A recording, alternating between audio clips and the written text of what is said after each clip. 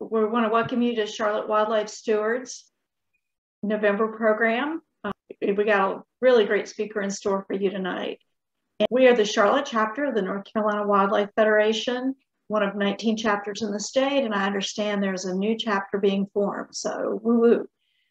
We have our website down here, charlottewildlife.org. You can find lots of information about us on there. Our email is down there. If you have questions, comments, program suggestions, we welcome any type of input like that. That would really help us. And of course, you can find us on social media, Facebook and Instagram. That's a great place to go to find what we have going on. And we also have a YouTube channel that has our recorded programs on it and other great videos. So our mission is to create, protect, and preserve wildlife habitat through education, engagement, and enjoyment. So tonight's one of the education pieces, and you're going to learn a lot of really cool stuff. And these photographs, they're just a good illustration of some of the things that we do outside. We love to be outside, and we want to get you involved and get you outside too. So what we really focus on is creating wildlife habitat. And, we talk about this every time because it's what we need. We lose so much of it to development, so much is being paved over. We need to do what we can to create it in our own properties, preserve what's out there. So the first thing we're gonna need is food. Everybody needs food. You need food, I need food, wildlife needs food. And you can see in this photo is a great example because you can see over here on the far right, there's a tube feeder, and then this Rebeckia down here that provides nectar. And also in the fall, birds will come and eat seeds. So that's a nice native plant choice. All living things need water. Whether you have a natural water source on your property or you need to add something like a bird bath, there are lots of options to do that. They also need shelter and places to raise their young, and those go hand in hand because that involves things like shrubbery, trees. You can also add bird houses, you can add owl houses, bat houses, other types of structures like that. And then last, we're looking for sustainable practices, primarily no pesticides. You want to let the insects, the other invertebrates out there kind of take care of balancing that out. Insects and invertebrates are a primary source of food for birds. So if you want birds in your yard, you need insects. And, of course, we want to mention that they're great pollinators. You also do things like get a rain barrel, capture that rain that comes off your roof, and then use that when you're watering in your garden. So here's this picture was in one of the previous slides. This was one of our volunteer events. We in partnership with the North Carolina Wildlife Federation, we put up bird houses at the Chantilly Ecological Preserve. That was a really nice day because you just feel like you really accomplished a lot when you did that. And I had gone back later in the summer and checked, and there were nests in those boxes. So we're really looking forward to a really productive spring. And I guess what I want to say with this too is we're building a volunteer base, and so what we want is people that, if they're available and if whatever it is we're doing is in their interest, that they would sign up to come out and volunteer with us for that event. And if you're interested in doing that, you can go to our email, charlottewildlifestewards@gmail.com. Just shoot us an email, tell us that. There's no obligation. If you're not available, if you're not interested, that's fine. You don't have to do that particular event, but there may be other things coming up that you might want to join us in. And this is one of the projects that we're currently working on. I know it doesn't look like much. There's a lot of mud, and I will vouch there was a lot of mud. So this is called a littoral shelf. It's a little bit of your education for today. And what that is that's that area between the pond and the bank. And it stays pretty moist down there all along the edge of the pond. It was really muddy, and we partnered with Stormwater to put in the plants along there. That's going to eventually, probably in about 2 years, that's going to be very lush with things like bulrushes and pickerel weed. flag iris. There are 3 bald cypress trees put in there. Some, let me see, what is the other? Button bush and beautyberry. So this is part of the grant. Ernie had talked about our grant at our last program, and so from the North Carolina Native Plant Society. And this is what some of that grant money is going toward. Well, this is all that the grant money is going toward, actually. So that's going to be a really nice addition to the Chantilly Ecological Sanctuary. We're winding down just a little bit as we're moving into the winter months. But at the end of this month, November 21st, we're having an I Spy Nature Walk. And that's an event, it's for all ages, actually, whether you've got little kids, whether you're young, young singles, whatever, it doesn't matter what age you are, or even if you're retired. We love to go on these nature walks and just explore what's out there. Even in the fall, there's a lot going on out in the woods. And we'll be at Stevens Creek Nature Preserve on the 21st at 3 o'clock. So I hope to see you there. There's no need to register, just come as you are.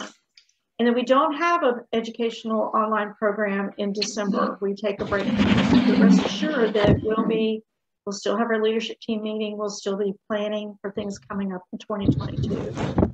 And our first program, which will be on January 7th at 7 p.m., will still be an online program because our presenter, Steve Goodman, is in Asheville. And he'll be joining us and talking to us about wildlife corridors. So we all know what those problems are. And I'm sure Marvin will touch on that tonight about, where we have the roads. I saw a meme that said, this isn't a deer crossing the road, this is a road crossing the forest. So that's, an interesting or an important topic that we need to address. So without further ado, I'm going to turn this over to Ernie so he can introduce our speaker for tonight. All right, thank you, Donna. Greetings, everybody, and we're very thankful that you set time aside tonight to join us for this special presentation. Marvin Bouknight goes back a long ways with our chapter, and we're very lucky to have him share some of his knowledge with us tonight. Marvin is a native South Carolinian and a graduate of Clemson University in the wildlife and fisheries biology area. He spent over 30 years as a wildlife biologist and naturalist in both private and public organizations throughout both Carolinas.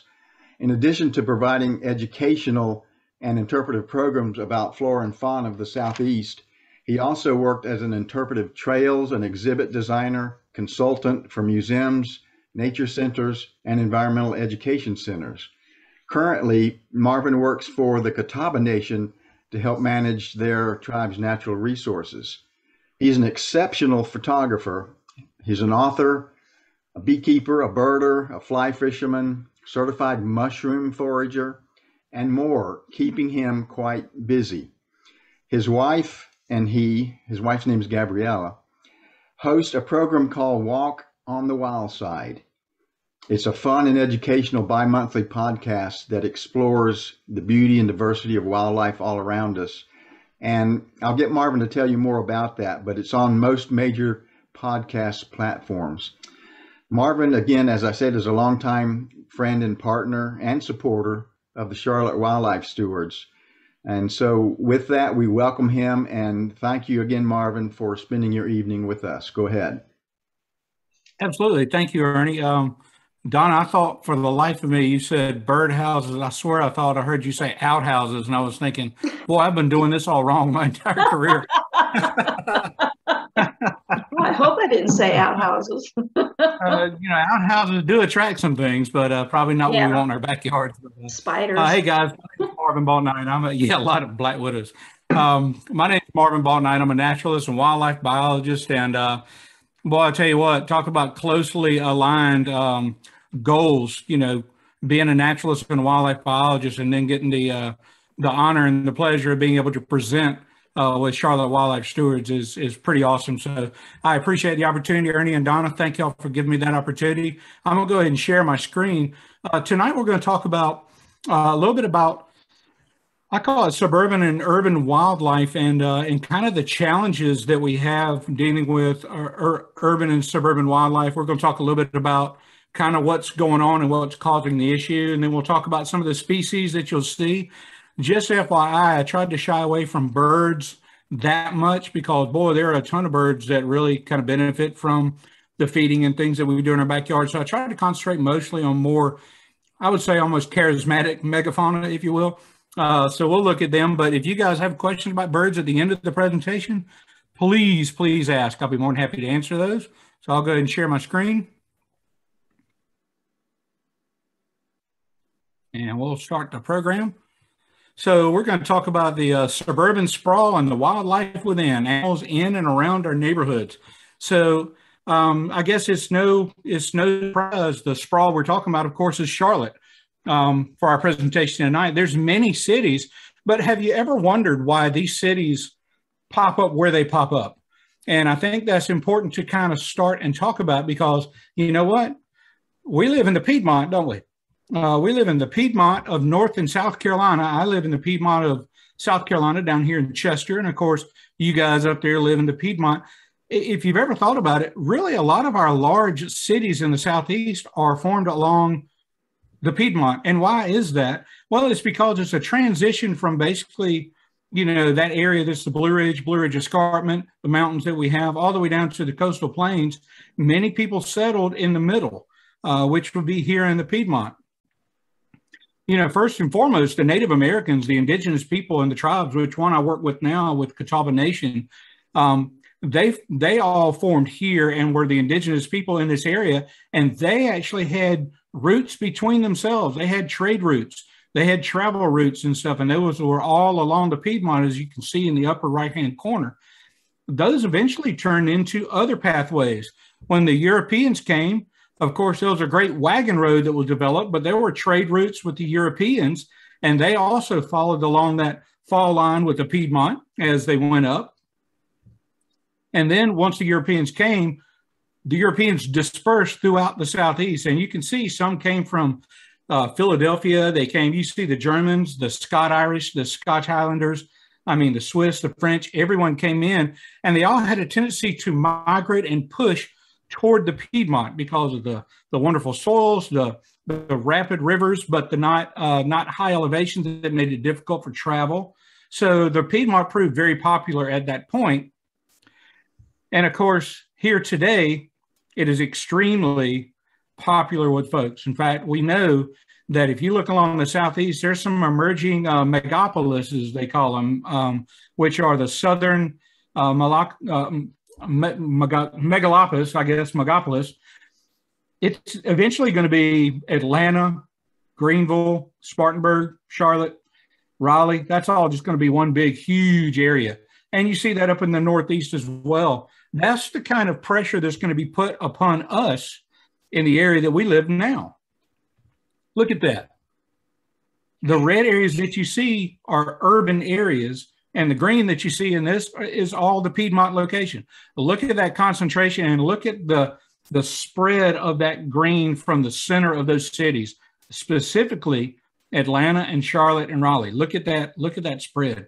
So that's what we refer to as the urban and suburban sprawl. Okay, here's another good photograph to show you guys a little diagram just to show you based on population per square mile. And you can see the densities all up and down the eastern seaboard. And guess what, guys?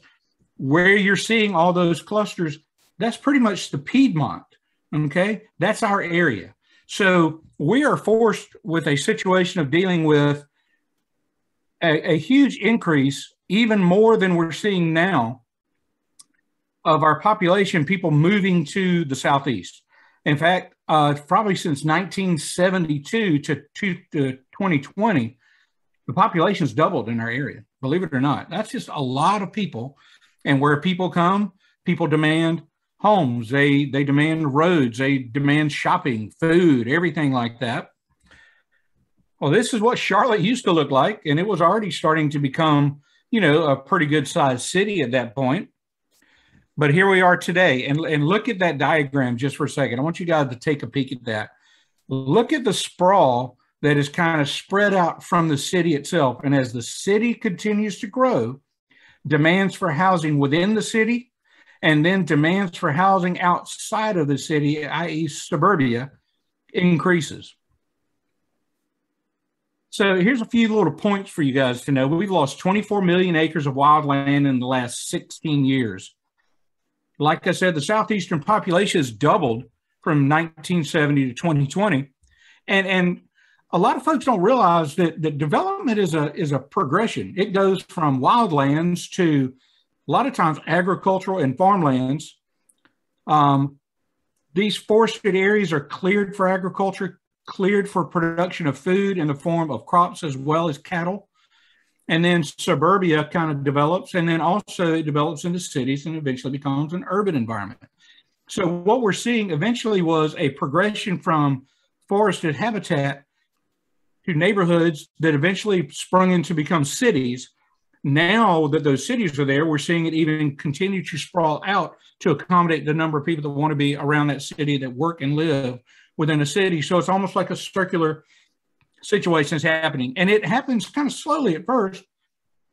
I mean, I'm living here in Chester, South Carolina, you know, and it's small. At one time it was burgeoning, but, you know, with the loss of textiles, with loss of factories and things like that, it kind of went through a depression, and now it's kind of starting to come back up, and we're starting to see property values increase.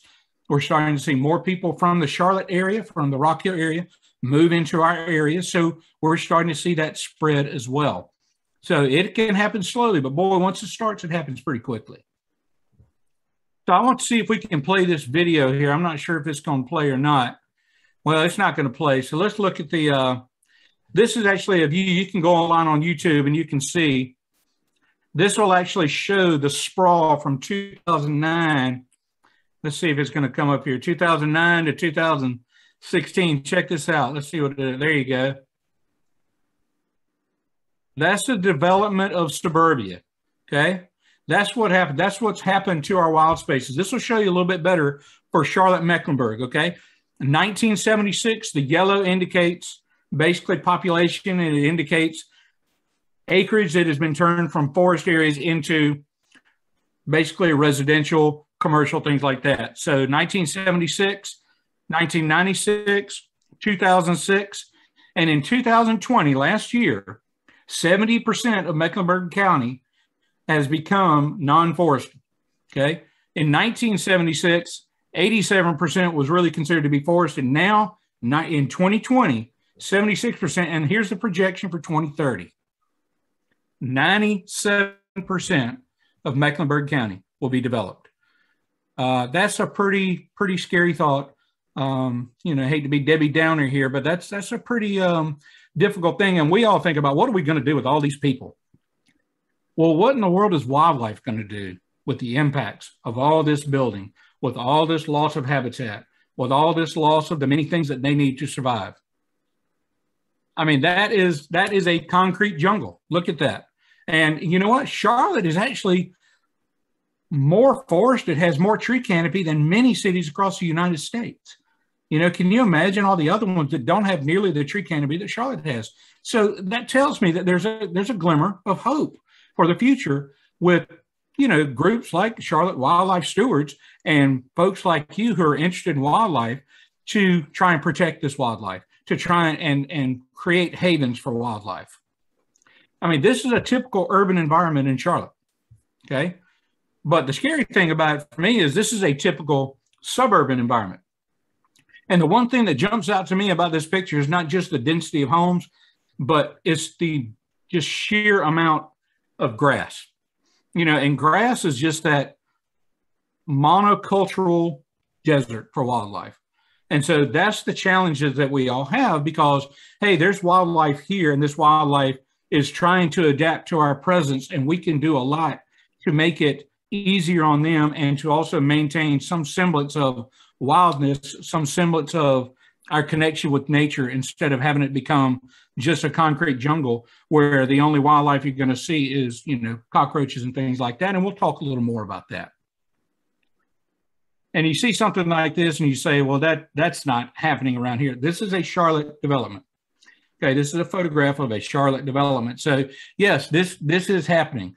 one of the things that we hope that folks like Charlotte wildlife stewards and other groups can do is educate developers on how to make sustainable and wildlife friendly yards and friendly neighborhoods. You know, we talk about those corridors, but if you look at what we're looking at right here in this picture, the one thing that jumps out to me is the term habitat fragmentation. We'll talk a little bit about more here in just a little bit, but that's a big issue, you know, that we have to deal with these developments. So what happens to the wildlife? Well, you know what? When we move into an area, some wildlife, they just cannot adapt to our presence and they disappear. You know, you see these animals are unable to survive around us. They're unable to survive and make adaptations to really what amounts to be very quick changes. You know, I always tell somebody, you talk about a white-tailed deer and they step out in the road and people look at it and they say, well, gosh, why don't you just step back out of the way of the car? And you know what? For them to be able to adapt to the speed of vehicles and to be able to understand what crossing the road means takes a long time. And sometimes they may not adapt. Also, the type of vision that they have doesn't allow them to gauge depth. So there's a lot of issues they have with their inability to adapt to crossing roads. So we have to make the accommodations. We're the ones who have to know this and make those changes. So what happens to the wildlife? Well, like I said, some can't adapt and they disappear. Okay. What about this guy? This is a typical example of something that basically was hunted to extinction, and well, properties were developed to the point where they could no longer. This is the eastern cougar.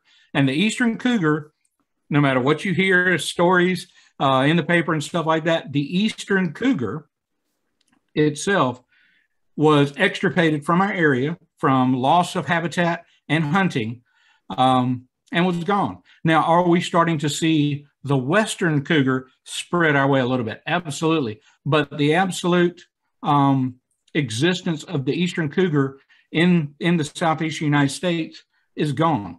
You know, maybe there's some pets that have gotten out. Maybe there's some animals that have escaped from roadside menageries that were so popular back in the 60s and 50s.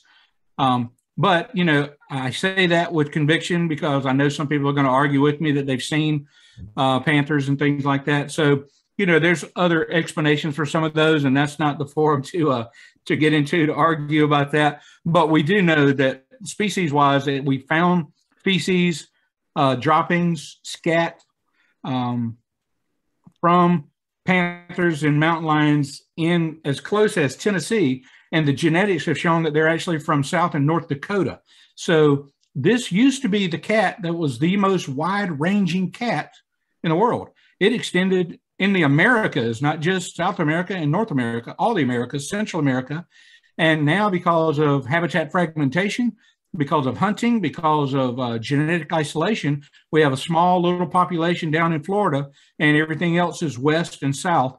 And now we're starting to see some of those actually come back, and there's reasons for those changes. And a lot of it has to do with the appetite for hunting these animals and people and the movement toward wanting to protect more wildlife than to extirpate it. So that's kind of a positive. What are some other animals that have just completely disappeared due to loss of habitat and the presence of people? How about the ivory-billed woodpecker? Boy, the ivory-billed woodpecker, that's still an animal a lot of people say they think they've seen. And some folks think they've seen a population in Arkansas. Man, I would cross my fingers and hope for that. But the fact is, pretty much the last sighting in the United States that was completely documented was around, I think, in the 40s in Louisiana. And I think 1986, they actually documented ivory-billed woodpeckers in Cuba.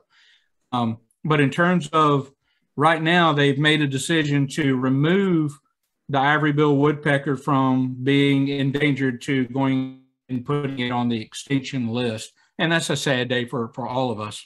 That's a beautiful bird of the bottomland old growth forests that were logged extensively and his habitat was depleted. One thing that's near and dear to a lot of us here in North Carolina folks, and me in South Carolina, I'll have to say it, is the red wolf. You know, and that population has dwindled, and you guys are probably looking at the rarest mammal in the world, or one of them. And again, hunting, which kind of relates to the presence of people, and also lack of tolerance for them being around farms, agricultural areas and things like that, and loss of habitat as well. So losing that animal and probably just seeing the tail end of losing them for good. I hope not. I hope we can bring them back, but it is really not looking good for that critter at this point. And what a beautiful, majestic animal to see. Bachman's warbler is pretty much going to be declared extinct now because they haven't seen them in quite some time. They were actually really, really dependent upon canebrakes, and there used to be canebrakes all throughout the Southeast. The canebrakes were actually, we've lost about 98% of our canebrakes. They used to talk about canebrakes being 6 miles wide. You'd have to walk around them because they were impenetrable. But these animals nested and depended upon canebrakes quite a bit, and they've lost them. Canebrakes are actually a focus of attention from Catawba Nation as well as other Southeastern tribes because there's very little large stands of river cane, which is Arundinaria gigantea. It was used for cultural purposes such as basketry, also blowguns, tools, things like that. And in order to continue those cultural practices and pass those down from generation to generation in those tribes, we're trying to restore those canebrakes. But unfortunately, we may be able to restore those canebrakes, but we're not going to be able to restore birds and other wildlife there that were dependent upon them, but now are extinct, like, of course, the passenger pigeon, which also depended upon canebrakes, and also Bachman's warbler here. So some wildlife is beginning to disappear, and we're starting to see them disappear. When's the last time you guys heard a whippoorwill or a chuck-will's widow or saw nighthawks flying around lights catching insects? The encroachment of people, the loss of habitat is really affecting these birds, which are ground nesters. And unfortunately, we are really starting to see those folks disappear. Now, I live out in the country out here in Chester, and I'm extremely fortunate to have both chuck-will's widow and whippoorwills nesting in our yard. So we hear them every summer. But you know what? It's one of those things that there are folks who live in Charlotte that can remember hearing whippoorwills and chuck-will's widows. And now they don't hear them. But the more scary fact is there's a lot of people living in Charlotte who've never heard them. So you don't know what you're missing if you've never heard it. That's, again, why education is so extremely important to talk about. These animals are still here. We can still provide habitat for them, and hopefully they won't leave. But they cannot adapt to the presence of people. They need certain habitat. They need ecotones, which are where two habitats meet. And if we don't have those ecotones, we don't have that edge in between habitats, we're going to lose these birds for good. So that's why it's extremely important to set aside habitat and quality habitat. All the parks, the county parks in Mecklenburg, you guys have a jewel up in Mecklenburg, and embrace that as much as you can, support them as much as you can.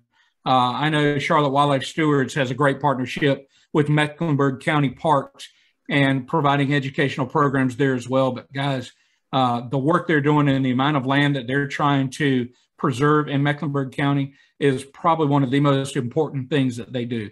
So please support them, and you'll continue to see beautiful birds like this whippoorwill right here. So, you know, we're also starting to see bats disappear, and bats can adapt to, we put up bat houses, but we still got to have open areas. You know, in these heavily concentrated suburban neighborhoods, bats are struggling to find places to live and rear their young. They're struggling to find food because all these houses have mosquito misting systems or they spray pesticides. All that is affecting them to be able to find fresh water, shelter, and food. And if they can't find those, the very least that can happen is they move out into other areas. But the worst that can happen is they just completely disappear. We still see bats from time to time. And you know what? There's still a lot of things we can do to encourage bats. Again, I hate to keep tooting the horn of Charlotte Wildlife Stewards, but education, volunteer programs to put up bat houses in certain habitats and stuff is extremely important because, you know what, we could do away with a lot of this pesticide spraying and encourage bats to come in, as well as those chuck-wills and those whippoorwills, and we could have our own mosquito control in the form of our biological cousins. So I think that would be something we would want to do. But yes, we are seeing bats continue to decline. And one of the ones that has pretty much disappeared from a lot of the areas due to urbanization and suburbanization, and I've heard it so many times, people tell me, what has happened to our lightning bugs? And it's a multifaceted approach. First and foremost, it's loss of habitat. One of the big things around suburban and urban neighborhoods is a green, plain, white, plain lawn is more beautiful to people than one that's covered in leaves. And unfortunately, these insects lay their eggs in that leaf litter. And so when we rake all that up and remove that, we're not only removing nutrients from the soil and nutrients from the trees, we're also removing habitat and a lot of times eggs and larvae from these animals and stuff. And so coupling that with the amount of light and the light pollution that we have, we've made it almost impossible for lightning bugs to survive in our area. You can go to some dark areas and see them still, but I'm going to tell you what, we have stopped using, well, we never started using any pesticides and fertilizers here on our lawn, and we've got about 10 acres out here. And in the past 3 years that we've lived here, we've seen the population of lightning bugs at our house here double. So it is spectacular to see it. We love seeing lightning bugs. And you know what? We can still make changes ourselves to allow these lightning bugs to come back because they're not completely gone. But boy, we are really well on our way to making sure that children don't grow up seeing lightning bugs in their backyard. And that is extremely sad. So other wildlife, some wildlife can tolerate a human presence, but it's the stress that we put on them, right? It's the encounters we have with them. It's the stuff we do in our yards that really, the more we develop and the progression toward more urban environments leads to the demise of these animals. You may see them and you may see them in the suburban life, but you may not see them soon if we continue to develop their habitat, develop the areas that they can retreat to, and develop the areas that allow them to travel to these locations. Donna was talking about wildlife corridors. They're extremely important because we fragmented the habitat for a lot of these animals.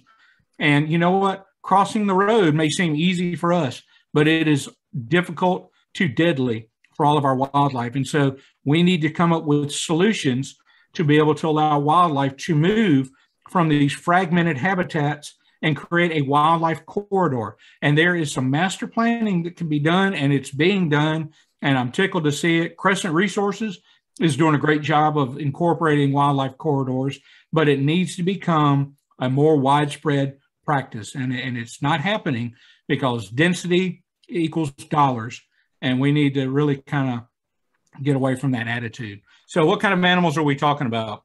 Well, white-tailed deer. You know, some people will look at white-tailed deer and say, you know what? They've pretty much adapted to our habitat. They've adapted to the presence of humans, so they're not going anywhere. But you know what, guys? As we go more away from suburban type developments, which has green spaces in it, and we move more toward a tightly packed urban environment with no green spaces, deer aren't going to be around. They can't eat concrete. They can't eat asphalt. So they're eventually going to get to a point where they're going to be pushed out to the point that they cannot thrive or survive in our environments. And so that's why wildlife spaces, green spaces, and basically taking your yard and turning it into a wildlife habitat is so extremely important for animals like white-tailed deer. Other animals? Wild turkey. Wild turkey have surprisingly tolerated the presence of people. Now, we extirpated, most people don't realize, we extirpated the turkeys from our environment, and thanks to the Wild Turkey Federation, they were able to reestablish turkeys in the area. Now, you know, you hear people in suburban neighborhoods, they have turkeys in their backyard. And they've adapted pretty well to being able to feed in these yards. But once again, as we move away from green spaces, animals like this disappear. And again, extremely important to think about the needs of wildlife that exist if we want to continue to see them. And I don't know about you, I feel that message is the message we just really need to keep pushing is, you know, we need to foster that appreciation. We need to encourage curiosity about these animals because that's what saves them. Steve Irwin so famously said, humans protect animals that they like and they protect things they love. So we need to foster that love and that appreciation for this wildlife. And hopefully, we'll always be able to see animals like this in the wild and not in zoos and not in photographs. Okay, so this may be one that you might be saying, glad that they're not going to be around, but I love skunks myself. But skunks have adapted very well to human presence. Okay, they've adapted to being able to live under sheds and things like that and feed on grubs and stuff like that found. They also can dig through trash cans. They've adapted very well. Again, once we do away with places where they can safely den up, where they can safely find food and stuff, they'll also eventually disappear as well. So all these animals at our current state that I'm showing you have pretty much adapted to the presence of humans, not to the point where they're overly thriving, but they're tolerating the presence of humans, okay? How many of you have seen a red fox run through your backyard? Red foxes have adapted pretty well to the presence of people, and this goes back a ways because really the red fox is the one of our two species of foxes. Out of the two, the red foxes adapt to people. They love to hang around agricultural areas, farms. I mean, who's not heard of a fox in the hen house? But they've adapted very well to agricultural areas, farms, and the presence of people. And now they've adapted to be able to, take advantage of small pockets of green space, of protected forested areas, and they can den in those areas and raise babies and actually function quite well. So red foxes are one that they're very secretive, and you can see them out. They adapt and get used to people pretty well. However, they can also pose a little bit of a problem because they can be a vector for things like rabies, distemper, parvo, mange, and stuff like that. So as well as the gray fox. Now, the gray fox is a lot more shy than the red fox, but you will still see them, especially if you live in an area surrounded by, let's just say, some forested parks, because the gray fox actually adapts to that very well. Some of them will actually climb up and den in trees. Yep, that's right. A dog that can climb. He actually has extra long claws, got a little ridge in the pad of his feet, and he can articulate his wrist, and those allow him to be able to climb trees actually well enough to be able to eat persimmons and things like that out of the trees. So, you may see a fox in a tree, and if you do, 99% of the time it's going to be a gray fox.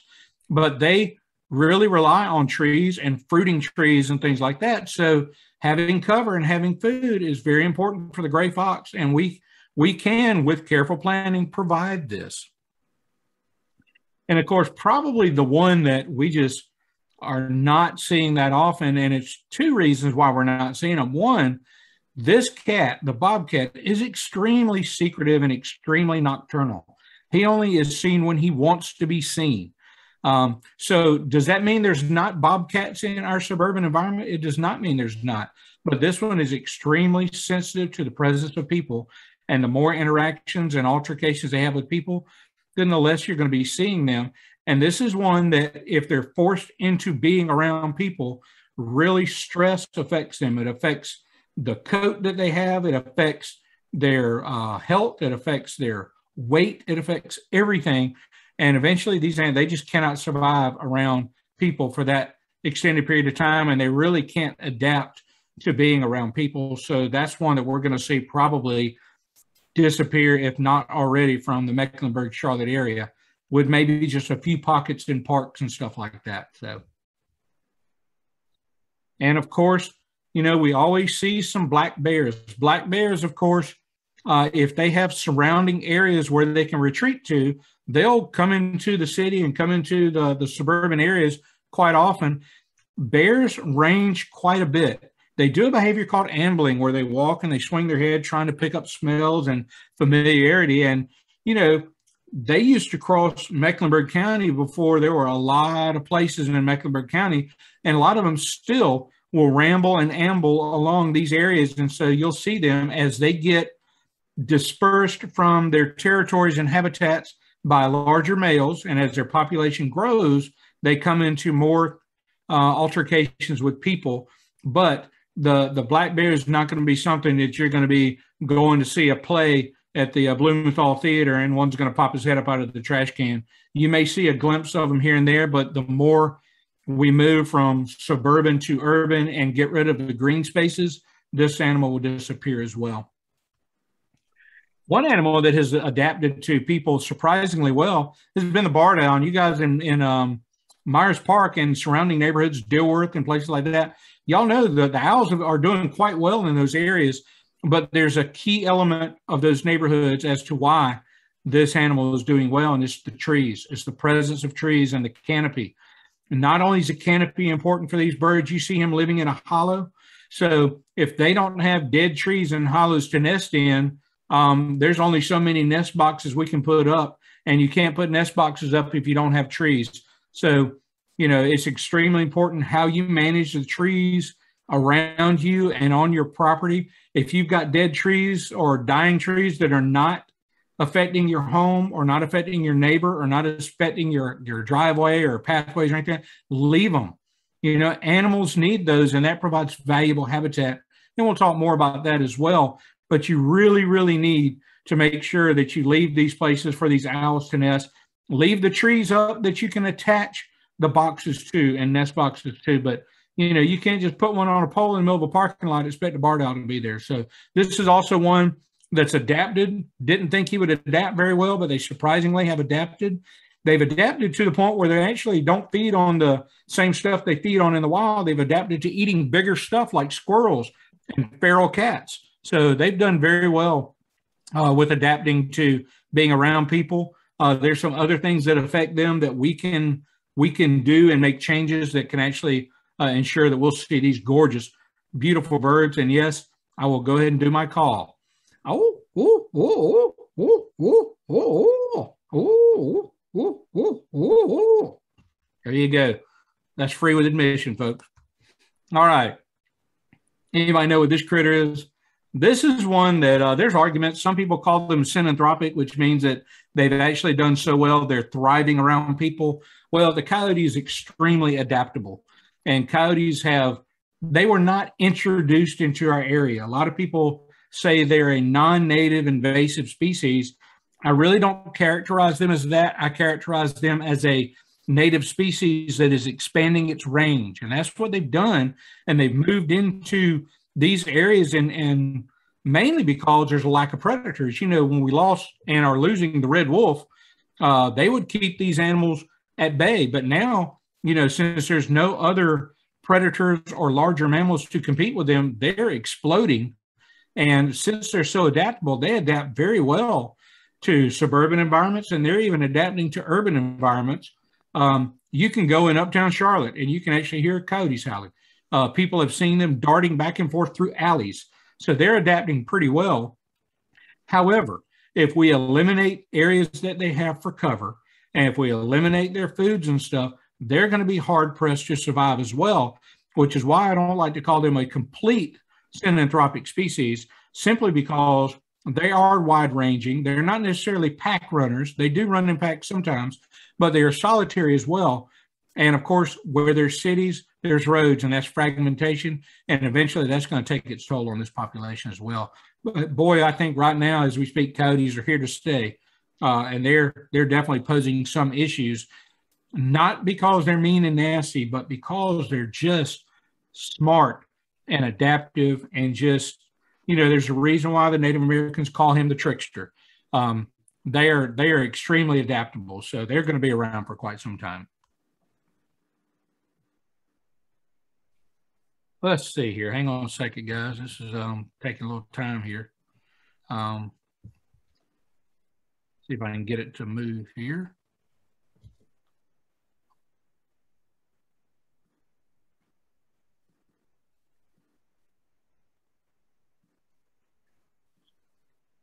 I don't know if you guys have noticed, but with all these animals that we're seeing, of course, there's also things like raccoons. You know, there's also things like the opossum. These animals have adapted so well. In fact, I would say there are some synanthropic species that we talk about. There are animals that have adapted to living around people, and they do so well that they've now become dependent upon us. Think about things like raccoons, right? Raccoons are doing so well, they're almost dependent upon people. Opossums are dependent upon people. Chimney swifts have gotten to a point now that where they used to use cliffs and caves and dead trees and hollow tree trunks. Now they almost exclusively use chimneys. And when you destroy chimneys, you affect their population. So they're really dependent upon humans.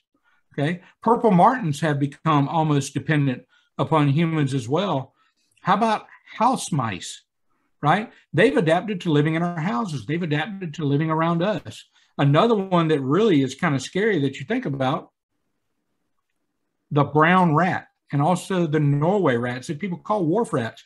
You can see huge populations of rats living in cities, and they become dependent upon cities, which is crazy. Those are true synanthropic species. They are dependent upon people, and as people go, they go. Think about something like bed bugs. Think about something like German cockroaches. Those are all dependent upon people. And, you know, we've seen when you take a house and you remove the humans from that house, bed bugs die. German cockroaches eventually will die. So they are dependent upon human species. Those are true synanthropic species. Are those the species that we want around us? Probably not, but they are true synanthropic species. The problem is with all of this stuff, if we kind of have reached a homeostasis, if you will, and weren't growing anymore, then we can really adopt different methods of coexisting with a lot of these animals. And unfortunately, we're not to the point where we've stopped. We are continuing to grow. And as you can see, you can drive into uptown Charlotte and look around the skyline and see these cranes everywhere. Charlotte is continuing to grow and continuing to spread out. So that means that we really have to get to a point where we truly do adopt better practices for sustainable development, as well as preserving large tracts of land from development. I think everyone kind of hears people say development threatens wildlife, development threatens wildlife. How does it threaten wildlife though, right? It's more than just the most obvious. It's more than just loss of space. And you know what? Loss of space is huge. I mean, many animals just, they simply cannot adapt to a loss of space for shelter, safety, brood rearing, and a place to escape, to get away from stresses. The other thing that development does to wildlife is it creates barriers to movement. Just like Donna said, the habitat fragmentation, the surrounding areas like forested little parks and stuff, surrounding it with development so the animals have no place to go. They have no way to get out of that small little oasis of habitat. Inability to maintain genetic diversity because their movements are restricted. That's what you're seeing with the Florida panther. They can't free range like they used to. They used to cross genetics with mountain lions found in, or panthers found in Louisiana, in Texas. They can no longer get to those areas. So now their population has genetically isolated. That means that they're basically mating with brother, sister, mother, father, and the diversity of genetics has decreased tremendously to a point that you're seeing things like feline leukemia. You're seeing holes in the heart, which are birth defects. You're seeing where the testicles of males are not dropping and developing enough to produce viable sperm. They predict that in most Florida panthers, only 1% of their sperm is viable. If they had genetic diversity, which means new genetic material coming and going, then that would have eliminated that. But unfortunately, they're facing the same issue that the cheetah is facing in Africa, which is they are pretty much in what we call an extinction vortex, because we cannot vary their genetics enough to allow them to be able to adapt and get away from these birth defects that are happening because of the lack of diversity. So population isolation leads to a lot of that. And we're literally polluting them. You know, we're polluting the water sources, literally choking animals with exhaust from cars, exhaust from generators, exhaust from heavy equipment, increased use of pesticides and herbicides. All that is related to human habitation. We're destroying their natural food sources. If you don't believe it, look at your lawn. If you've got a green lawn out there, then chances are you don't have a lot of food for wildlife out there, okay? What did it take to get that green lawn? What chemicals did you have to put on that lawn to keep the grubs from eating it? What kind of reverberating effect does that have on wildlife? And you guys know the answer. Those are rhetorical questions. Stress is incredibly underrated, I think, pretty much as something that happens. That we put stress on them. We have the stress of interactions. There's a reason why when you go up to a fox, he growls and takes off and runs the other way. Okay, it's stressful for them to come into contact with people. And they have the inability to adapt to the presence of human, especially in tight spaces, which are like our neighborhoods, our backyards, our fenced-in areas. A lot of times, wildlife can get over a fence, but they may not be able to get back over because they're freaking out, because they're stressed, because people have come out, or our pets, like our dogs, are stressing them out. Light pollution is another one, okay? Light pollution, I just want to ask you guys, what is the most destructive component of urbanization? And the most destructive component is light pollution. You know, and it's more than just the amount of light it creates. Animals, they have low light vision, especially nocturnal animals, are adapted for living and thriving in dark areas, only using the light of the moon, only using the light of the stars. And when they come into our area, they have a temporary loss of vision due to bright light. I mean, their retinas, there are animals out there that only have rods. These are animals that see in gray tones, but they have tremendous night vision. You know, they don't have color vision, so they don't have cones. They only have rods. Bright lights, especially lights from cars, lights from buildings, they can actually cause retinas to be damaged permanently in a lot of these animals. Light pollution extremely affects animals that have that night vision and stuff. What else? If you think about it, guys, think about frogs. As soon as it gets dark, right after a rain, the frogs start calling, okay?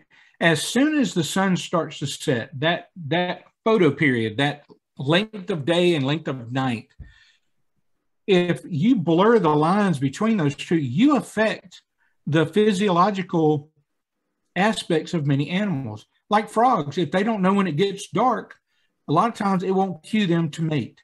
Okay, it won't cue them to start calling. Some of these animals are so bright outside, they don't know when's light and when's day, when's night. So, you know, it affects their ability to function. It affects their ability to find mates. Hey, have you ever thought about how the darkness of night can also affect the blooming times of certain flowers? Some flowers are triggered to bloom at night in a lack of light and actually attracts moths to pollinate them, okay? We turn on the lights and stuff like that, and guess what, guys? A lot of these things don't happen. The light actually changes physiologically the operation of a lot of our wildlife, our flora and our fauna. Some animals use the cover of darkness to help them camouflage themselves, not only to stalk prey, but also to be able to escape predators. You know, they use that coloration. A lot of times they use the advantage of darkness to enhance already pretty good camouflage, right? You think about some of these animals that need darkness because some of them may not have great camouflage. You know, they haven't adapted great camouflage, but they have adapted nocturnal habits in order to exist at night where camouflage is not as important for those guys, okay? So a lot of times to escape from predators, if there's light out and they can't get away from the light, it makes them extremely vulnerable to predation. Heck, some animals are attracted to lights. Okay, we've actually seen red bats adapt to the presence of street lights to be able to fly around where insects are concentrated due to being attracted to lights. But a lot of times being attracted to the light makes animals that normally would not be susceptible or vulnerable to predation very vulnerable to predation. So light affects the ability of animals to be able to hide with the camouflage. And if they're attracted to the lights, that makes it even worse. And you think about it, predators actually adapt their habitat and their styles to hang out on the edge of light cover and actually stalk animals, you know, as they're exposed by the light. So light does affect hunting and predation, as well as making animals that are attracted to light very susceptible. It also affects mating. Lighting affects animals like frogs. Let's just say, for example, they breed in large number and they use the cover of darkness to hide them when they gather in large numbers, and they actually find each other through mating calls. Okay, so auditory calls allow them to find each other in the dark. You imagine all these frogs mating during the day, a field day that predators would have on them, and you can imagine how this would affect the population and continued diversity of frogs. That's just one animal that we talk about with mating. What about my favorite, that whippoorwill, that Chuckwill's widow? You know, what about that barred owl that the night coming on triggers them to hoot, as well as great horned owls? But whippoorwills are nocturnal. They have big black eyes. They cannot function in the bright daylight.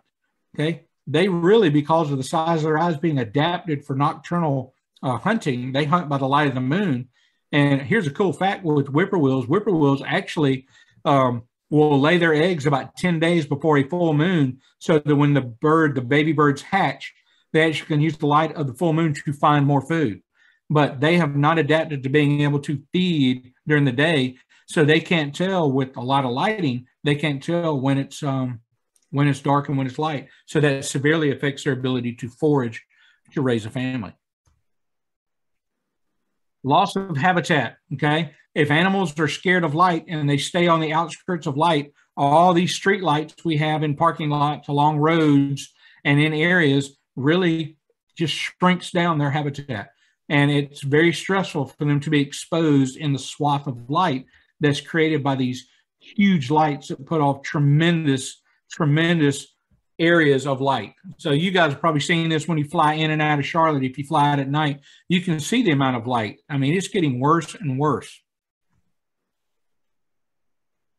The other one that it really kind of affects, which a lot of people don't think of, and this ties into why we're not seeing as many fireflies. Fireflies rely on darkness to be able to transmit their light to attract a mate. So if it's bright outside because of lights, their light signals are less effective.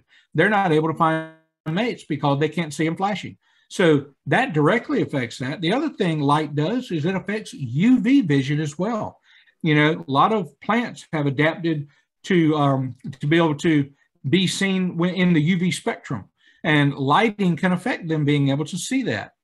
It's a new area that we're just discovering just how many animals are dependent upon the UV spectrum.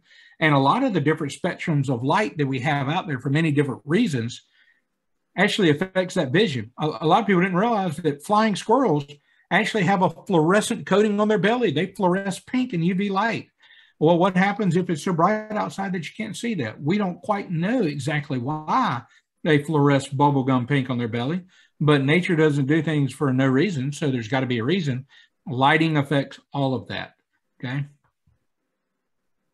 So here's the big thing, guys, okay? What can you do? All right, how can you affect things? Well, first of all, become a wildlife steward. And when I say that, I don't mean become a Charlotte wildlife steward. I do mean that. But being a wildlife steward means being a steward of wildlife, being a caretaker of wildlife. If you decide to go and take the classes and the certification that Charlotte Wildlife Steward offers, do it for many reasons, but do it for the knowledge. Do it to learn more, and do it to learn how you can channel your efforts to become a better wildlife steward and help toward the preservation of these species. First of all, in your yard, let's talk about what you can do in your yard. You know, make an effort to remove these non-native invasive species from your landscape. You know, crepe myrtles are beautiful and they put off beautiful flowers. They don't do squat for wildlife. They're terrible for wildlife.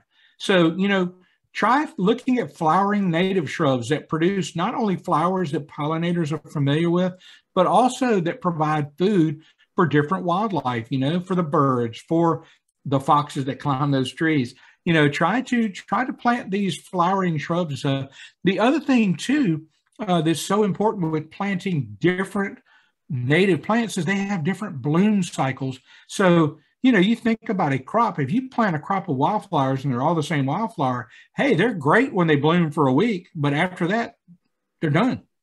So by planting a diversity of native plants in your yard, you're also creating a continuous blooming cycle that allows your pollinators to be able to come and have food all throughout the summer and spring and even the fall.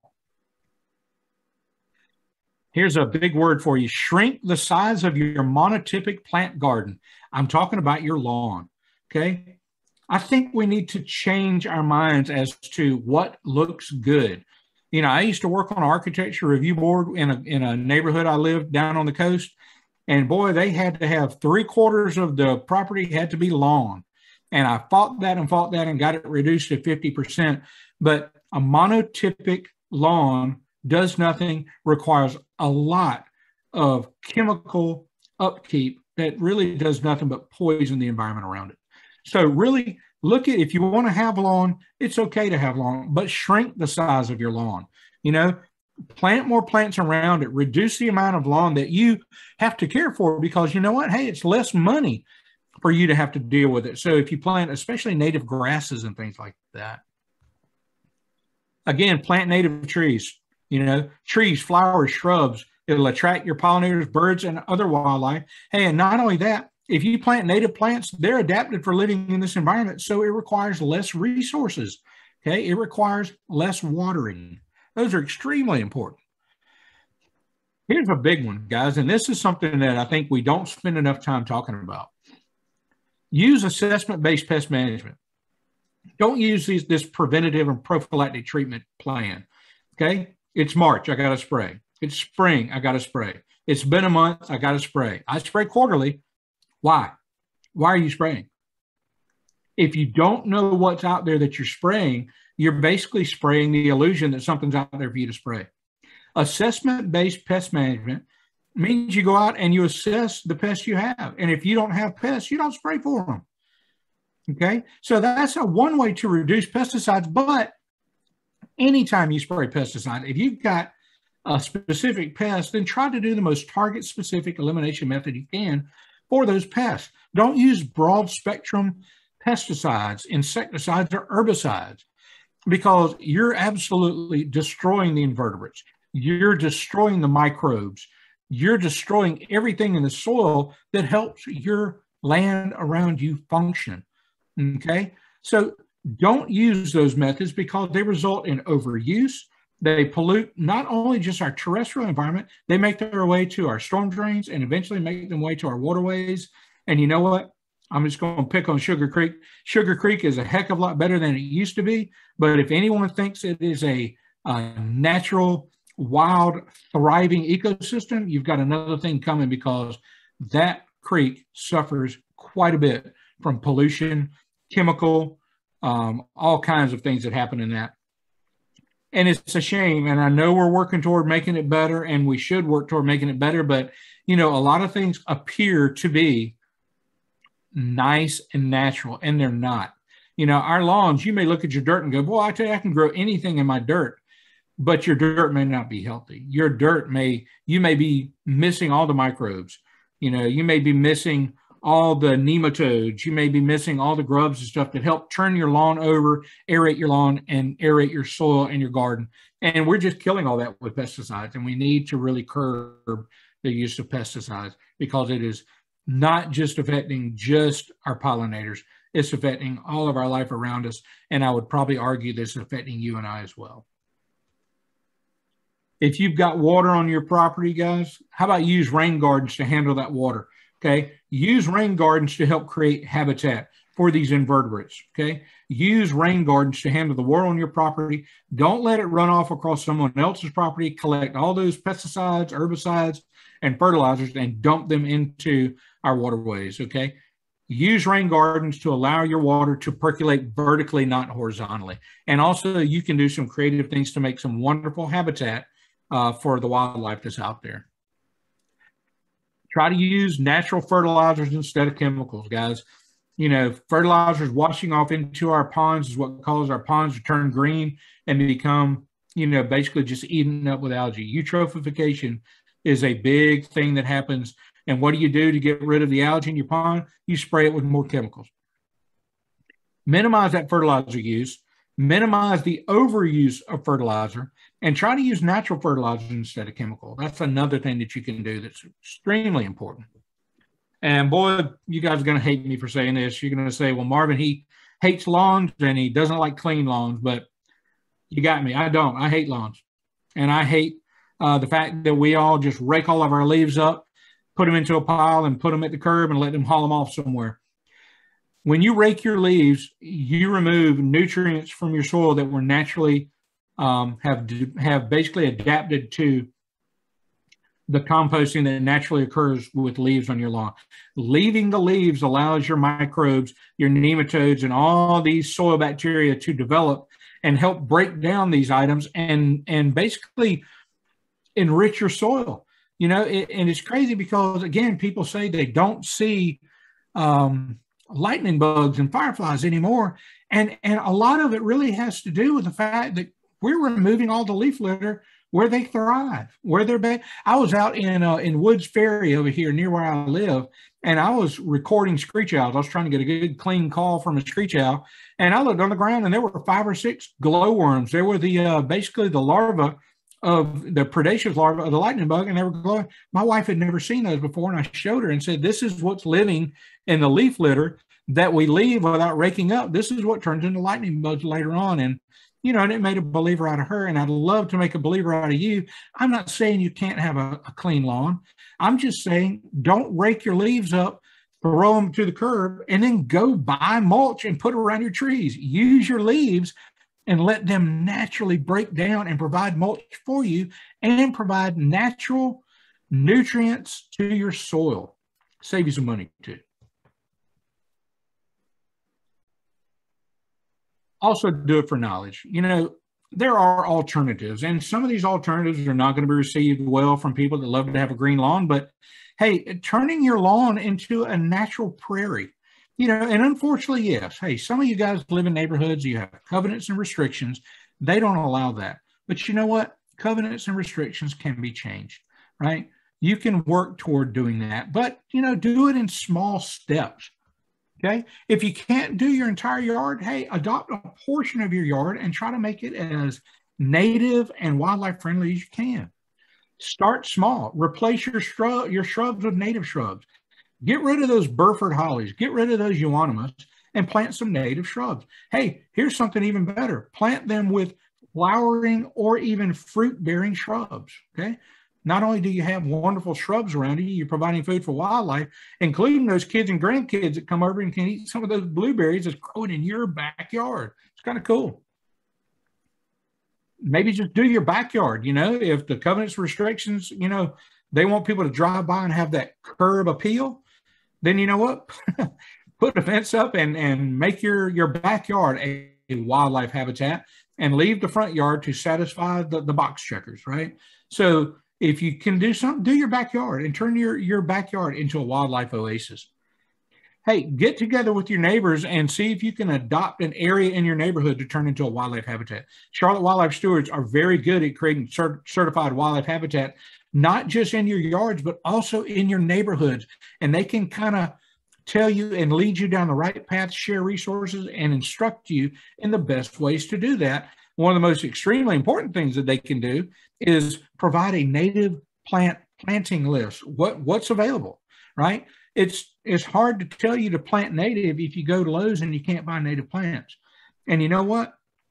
You used to not be able to find native plants at Lowe's, but pressure of people wanting to plant more natives, you're starting to see much more native landscaping at Lowe's, Home Depot, and other places. So you know what? You can make a difference. Take a small area of grass and turn it into a prairie. Use prairie species. Use some of that rudbeckia. You know, plant some eupatoriums. Plant some sunflowers. But make it a beautiful little garden area. Plant some, you know, butterfly weed, Asclepias, to attract monarchs. But just take one area and plant that. Use native grasses. Use some flowers, flowering plants, some wildflowers, things like that, and make a beautiful little section of your yard. Wildlife will appreciate it. So in terms of nuisance wildlife, this is that raccoon. And look, there are two animals that people love to hate. They love to hate crows and they love to hate raccoons. You know why? I secretly think it's because they outsmart us all the time.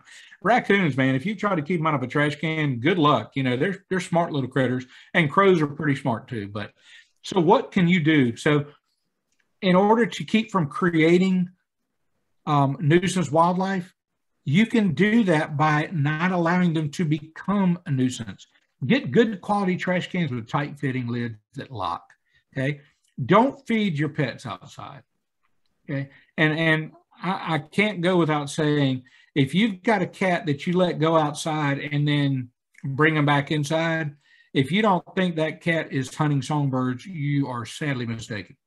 An outside cat is a predator. An inside cat can watch all the birds they want to out of the windows, but eventually they're going to kill a frog. They're going to kill a lizard. They're going to kill birds, things like that. My sister is a cat lover. She has cats, and she says that Fluffy will never go outside and kill birds, and that's just that's wrong. If he's gone for 6 hours at a time, he's not out there playing, cribbage. I can tell you that. So just always keep up with your pets, okay? But don't feed them outside, and don't leave food for pets outside. If you want to discourage wildlife from coming around in terms of like nuisance wildlife, there are some repellents you can use. There's one called a Scarecrow. There's a motion sensor sprinkler that works great. Motion sensor lighting can do it as well. If you have a garden, try not to let things stay on your garden that long. Try to harvest daily. And if you feel like you need to protect it, put up some electric fencing to protect it. If you compost, use a commercial compost bin that actually seals and locks, or use galvanized wire to fence off your compost bins. Don't throw out random scraps of bread and things like that to feed the birds, because you're not just feeding birds. And if you like to feed birds, hey, Ernie, you're going to love this because you work at the bird store, right? Use high quality bird seed. The better quality bird seed you've got, the more of the seed the birds eat, the less they kick on the ground. When you buy that cheap mixed seed that you get at places, probably 80% of it gets kicked off to the ground because the birds don't eat it. And guess what? We'll eat it. Rats and mice and things like that. So try to use high quality bird seed that gets eaten instead of getting kicked to the ground. If you have bird seed, store it inside. Don't leave it outside to let animals get into it. You can use selective tube feeders with fencing around the tubing themselves that will eliminate starlings being able to get to them, English sparrows, etc. If you have bird houses, first and foremost, don't put your bird houses on the side of trees. That's bad form.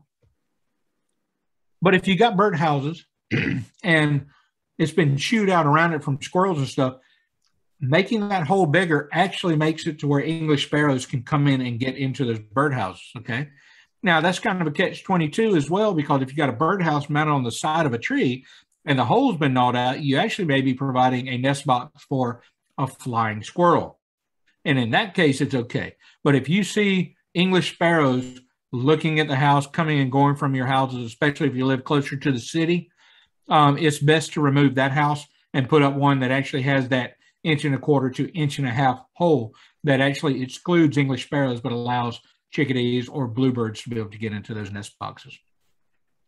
The other thing I want you guys to please remember, that if you're attracting wildlife to your yard with these plantings, and it's a great thing that you are, if you're feeding birds, please remember, it makes your yard more wildlife friendly, but it doesn't give you the ability to pick a la carte what wildlife comes to your yard, okay? You can't just feed birds and not feed squirrels. It just happens. You can't feed the cute birds and not feed the ugly birds. I heard someone say to me the other day, which I thought was funny. You're always going to attract things like squirrels. You may attract things like voles and stuff like that eating the seed. That in turn is going to attract hawks, owls, foxes, maybe a coyote. But all that is part of that food web that makes your yard a wildlife habitat. And we can't pick and choose what comes, okay? Unfortunately, if you feed birds, especially around Charlotte, you're going to find a pile of feathers. And it's probably going to be a sharp-shinned hawk. But that is nature, and that's a beautiful thing, because you're creating a wildlife-friendly yard and habitat, and you should be happy about that and not sad. So again, one of the things we should really do is change our mind as to what a perfect lawn should look like. And I will tell you, I think the one in the middle is awesome, and the one to the right is awesome, okay? Not a monotypical lawn. Become a wildlife steward. Do it for the knowledge. Change your frame of mind as to what is a perfect lawn. And as One of my idols, Steve Irwin, said, if we save our wild places, yes, we ultimately save ourselves. So I hope you guys have enjoyed the presentation. I'm sure I probably generated lots of questions, probably hurt some feelings. I hope I didn't do that. And I hope I provide some information for you. If you like kind of these presentations and things, I'd like to introduce you to the podcast that my wife and I do. It's called Walking on the Wild Side. You can find it on all the major podcast platforms. Hey, what we do is we just explore nature, and we try to instill in all of our listeners a curiosity and foster an appreciation for just the amazing diversity of the flora and fauna found here, especially in North and South Carolina and the Southeast. I do it with my wife. We have a lot of fun. We talk about different topics and things like that. We try to have fun. We're not heavy-handed with it. We do get on a soapbox occasionally, but we just try to provide information, try to share facts that get people to thinking, and hopefully they can kind of develop that appreciation for wildlife that eventually will lead to us preserving and conserving the beautiful biodiversity we have in the Southeastern United States. So with that, I'll turn it back over to Ernie. I will stop sharing.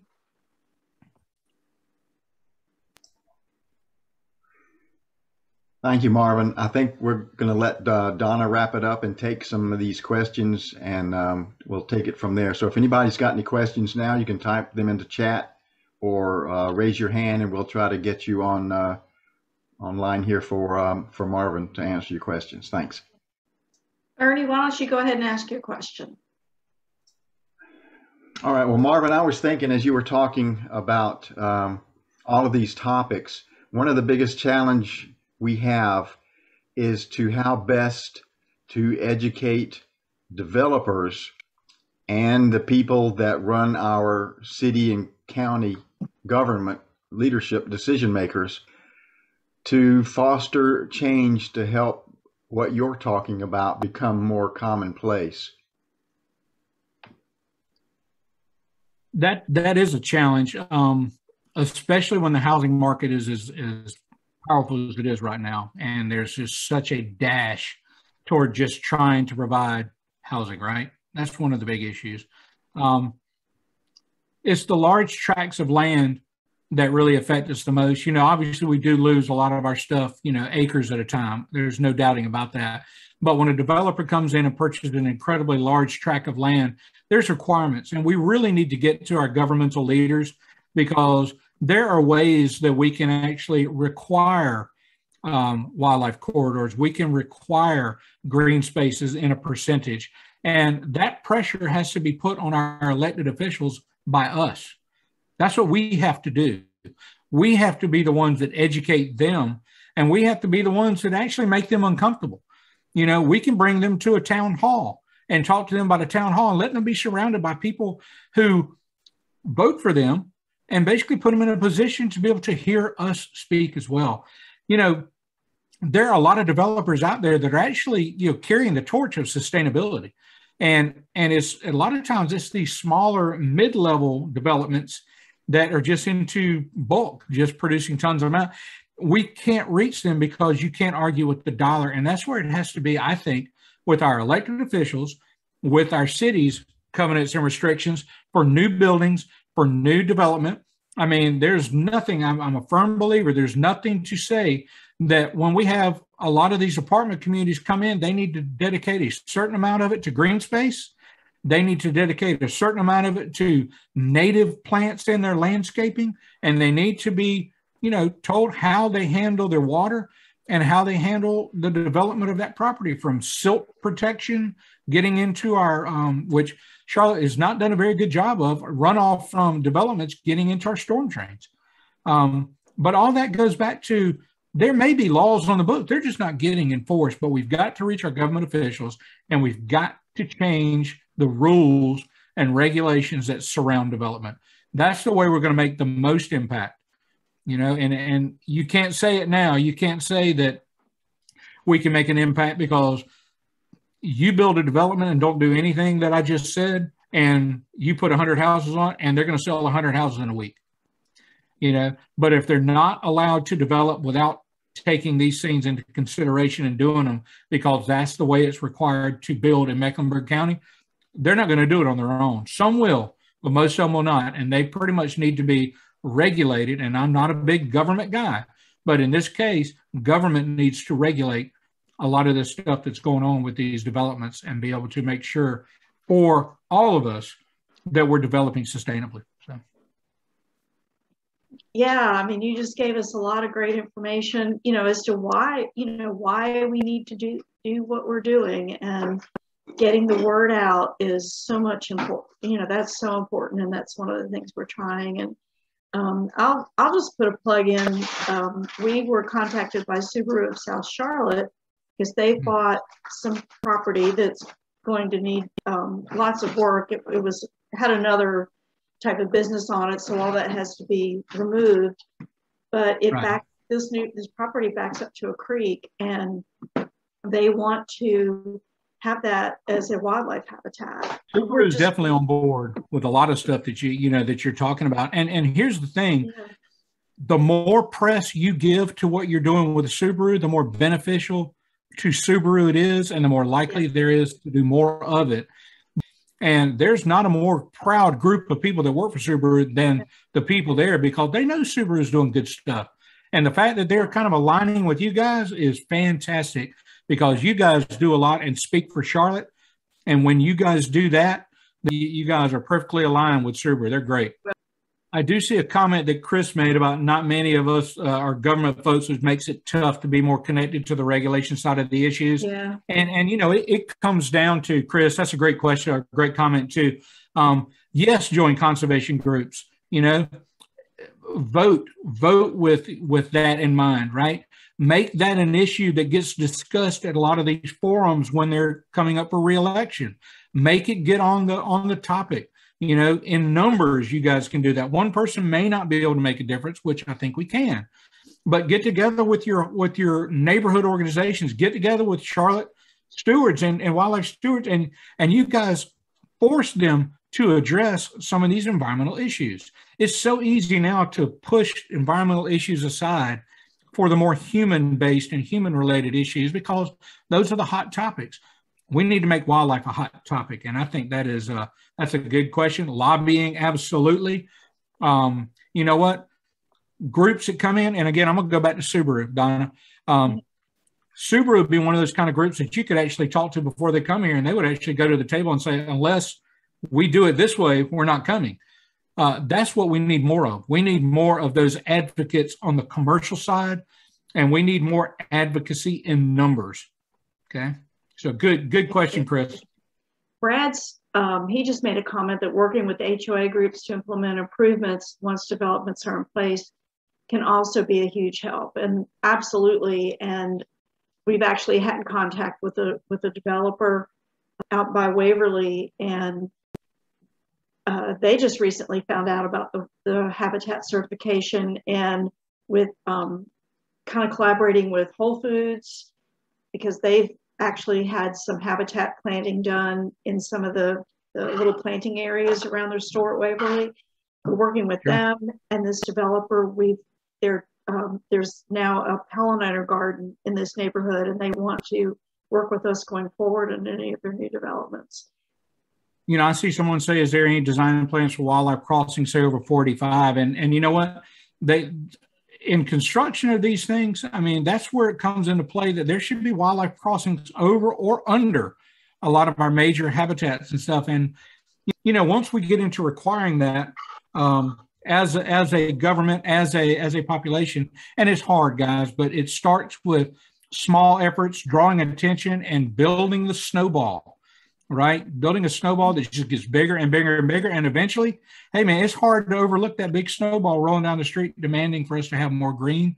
We've done a great job with Tree Charlotte and the tree canopy. You know, wildlife education should not only be educational, it should be entertaining and fun, because you know what? There's a reason so many of us love wildlife and feel so strongly to want to protect it. We need to get back to that enthusiasm and appreciation for wildlife, and people will do the right thing. Well, Marvin, thank you so much. I think we're going to go ahead and sign off now. But again, you haven't heard before, we're Charlotte Wildlife Stewards, and you can find us on social media.